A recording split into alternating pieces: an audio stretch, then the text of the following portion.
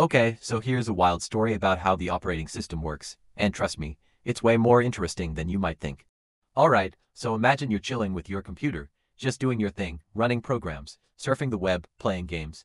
You name it, but you don't realize it. Your operating system is literally the invisible hero making all of this happen. So, let me break it down for you. The operating system is like the ultimate messenger between you, the user, and the computer hardware. It's the thing that makes sure everything works smoothly, letting you execute programs easily and without wanting to throw your laptop out the window. But here's the real twist. The OS is also in charge of managing memory. Yup, it's like the memory manager at your favorite store, making sure every piece of data gets the right amount of space.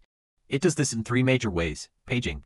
Okay, imagine your computer memory is like a bookshelf with tiny shelves or pages. The operating system divides everything into these tiny, fixed-size chunks.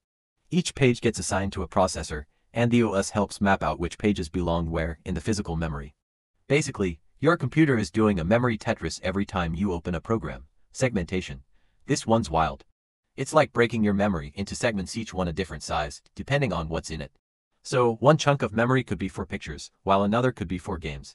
The OS keeps everything in check, making sure it all fits together like a puzzle. Virtual memory. Here's where it gets next level. Your computer can trick you into thinking it has way more memory than it actually does. How? By borrowing space from your hard drive. But, heads up, this is way slower than actual RAM, so your computer's basically faking it till it makes it. And then we have interrupts. Sounds intense, right? Well, it kinda is. Interrupts are signals from hardware or software that tell the CPU, hey, I need your attention right now.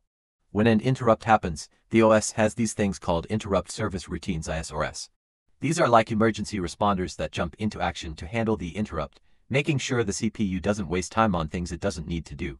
It's like the CPU's personal assistant swooping in to make sure everything stays on track. All of this paging, segmentation, interrupt sits like the operating system is working behind the scenes, making sure your computer is doing its best without you even noticing. Pretty wild, right? So next time your computer feels like it's magically working perfectly, just know it's all thanks to your operating system pulling off some insane behind-the-scenes moves.